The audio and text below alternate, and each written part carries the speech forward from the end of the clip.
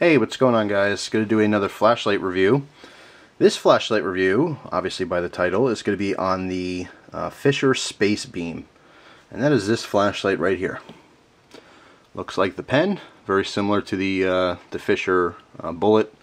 Obviously a little bit longer there, but just along the same stylings. Wanted to save the package here just to show you what it looks like. There it is. On the back here we do have a pocket clip that's optional. It can slip on. It works the same as the the pocket clips you get on their pens. Now the first thing I can tell you is that I am really disappointed in this flashlight. Not every review is going to be awesome, this is so cool, I love it, you should probably get one for yourself kind of thing. I test a lot of stuff that I don't like. I don't normally post videos of stuff I don't like because it's just, I don't know. It's hard. First off, I don't want to offend anyone. I mean, my opinion is just that. It's my opinion. I may say something's totally junk, and someone else may say, hey, man, back it up.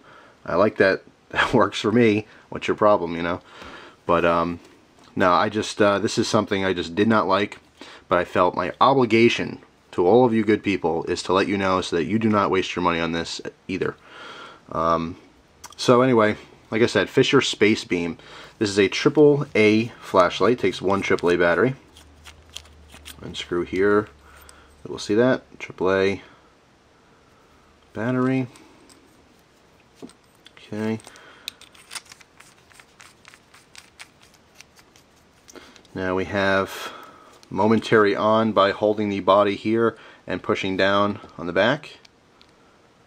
Okay. Or of course you could screw it down for constant on. Now I have another flashlight in the background here. This is a Dorsey flashlight. Got this at Walmart. When I first got into flashlights about 3 years ago, I want to say, these were highly recommended for $5, $4 and change.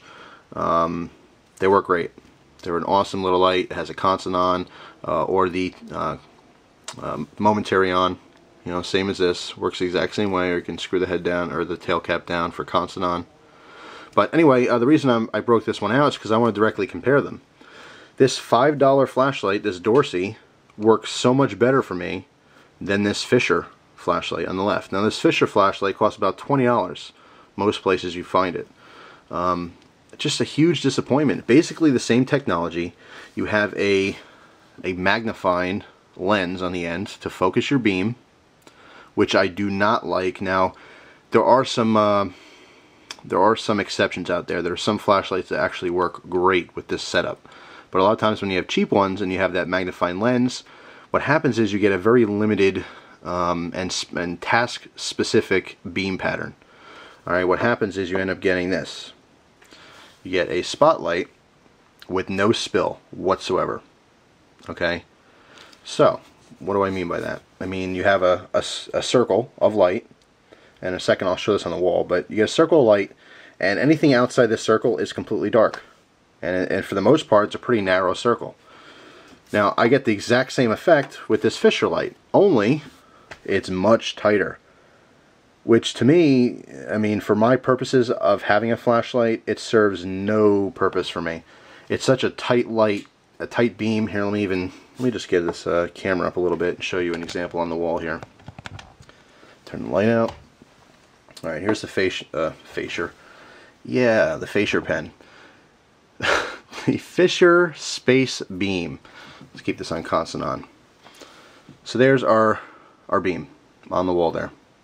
Okay, right now about 3 inches away from the wall. As I back up, you can see I'm right now about a foot and a half away from the wall. It's such, look at the beam next to that light switch. Right, to give you a size comparison there. It's so tight, and even if I come back, this is probably 3 feet now away from the wall. Look at the beam pattern next to that light switch again. What am I supposed to do with such a tight beam?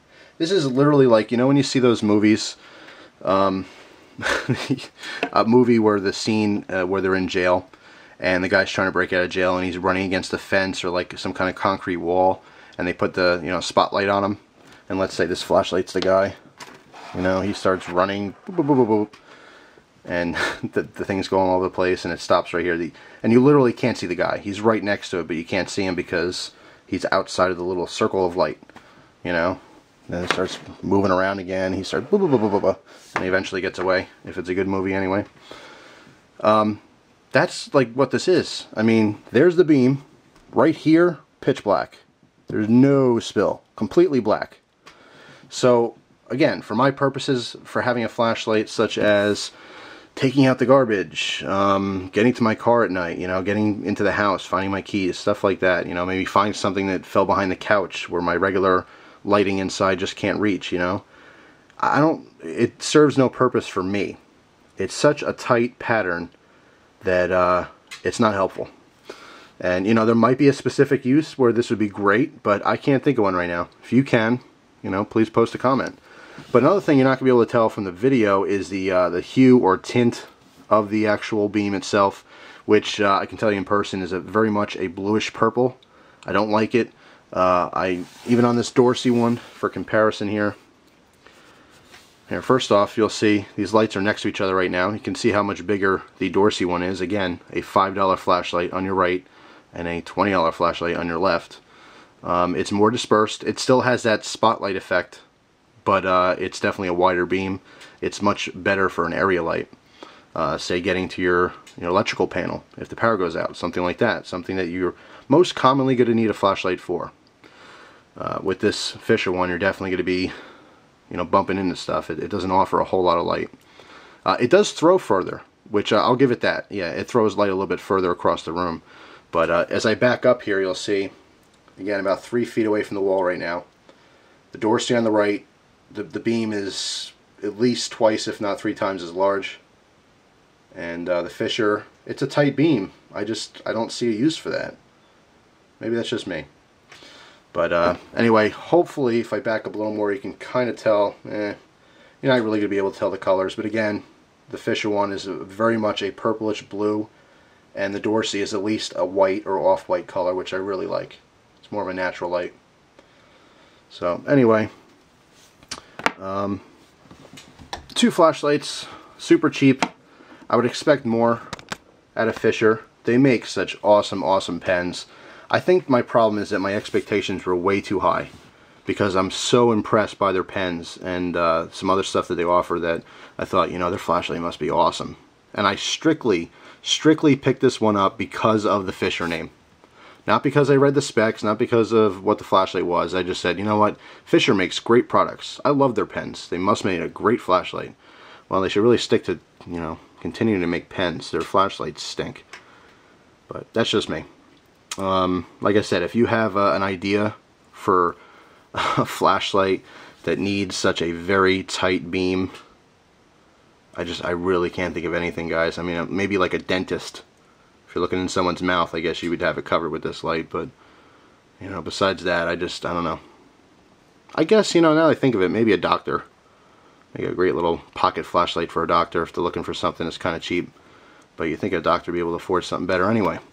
So anyway, that's just what it is. $5 flashlight on the right. This one was customized by me. It's, the colors are, it's kind of like a Frankenstein one. I had 2 or 3 of them they put together, and I put a little glow in the dark O-ring on here, just for fun. Use the other flashlight to charge it right here, but anyway, yeah, the Fisher Space Beam.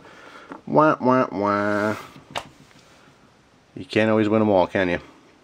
So I felt that it was my duty, my obligation, to tell all you good people out there that if you happen to see this flashlight, do not waste your money, unless, again, you have a specific purpose for a flashlight of its size and its design, and you have a specific need for a very small, tight beam with no spill whatsoever. A complete, small, it's like a pocket spotlight. But anyway, if you have suggestions for uses, please share them with me. Thanks for watching, guys. I appreciate it. As always, hope you enjoy the rest of your day. Take care. Alright, guys, I'm going to do a little video here, demonstration of this at night. I'm inside because you're not going to be able to see anything outside at all, so I'm going to just kind of walk around my computer room / office / man cave / dwelling to show you a couple things. Anyway, alright, so here's the Fisher Space Beam. against the closet door. You can see there's a little bit of ambient light. I mean, there's a lamp. If I go off to the right of the lamp, you could see just a little bit, but I mean, obviously you see there's a very distinct circle. It's like just a disc of light on the wall. There's my strop. I just don't like this at all for a flashlight. I like spill. There's a Zippo case, one of them. And let me give you a shot of the Zippo case here. The Zippo case and the, let me do that again, hopefully it focuses. There we go. Zippo case slash bookcase area, right? Fisher light. Hang on a second, let me grab my EDC light. Today happens to be the Maritech AAA. See the difference? You see I have a smoother beam. I mean, when I'm pointing at the Zippo case, you can see the Zippo case clearly, but there's plenty of ambient light. It's all around in a circle.